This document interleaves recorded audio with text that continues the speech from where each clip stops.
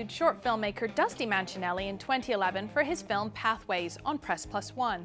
A year later, and we interviewed Dusty at the Toronto International Film Festival again for his aptly titled short film Broken Heart Syndrome, which is about Russ Kaufman, a man on the verge of dying from a rare disease known as broken heart syndrome, and is desperately trying to find a cure that will mend his broken heart before it is too late.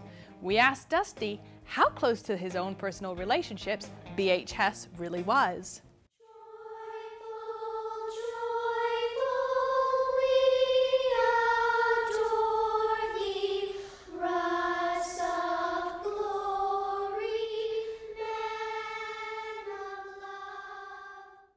Broken heart syndrome is about a man who's on the verge of dying from a broken heart. It's a real life condition called Takotsubo cardiomyopathy, and it's like for real, for real. And it's his journey to try to find a cure before it's too late. I came across an article in the BBC with the headline, "Scientists can now mend a broken heart," and I thought that was a fascinating topic. I looked into it, and sure enough, this condition really exists.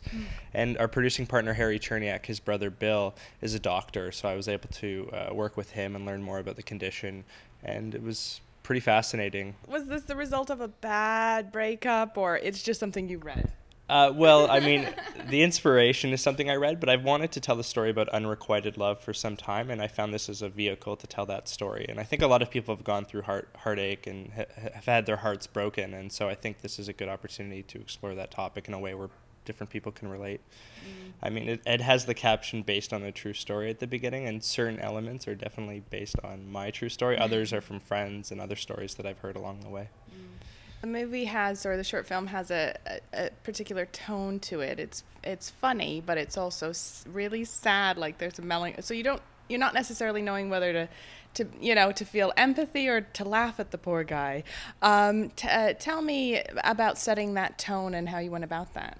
Yeah, sure. That was challenging. I knew right away I wanted the film to have a lightheartedness to it, and a quirky element, while at the same time trying to create a somewhat real, dark world in which Russ inhabits.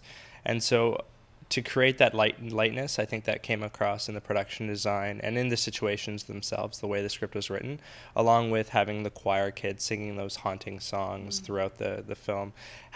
Placing the perspective of the film completely in Russ's point of view allowed me to really explore the film through his lens and allow the audience to really go through the condition and experience the symptoms as he experiences them. And I think that allowed you to have fun a little bit with what was happening when he's throwing up on the girl and he's having these delusions and nightmares. It's almost like we're experiencing it.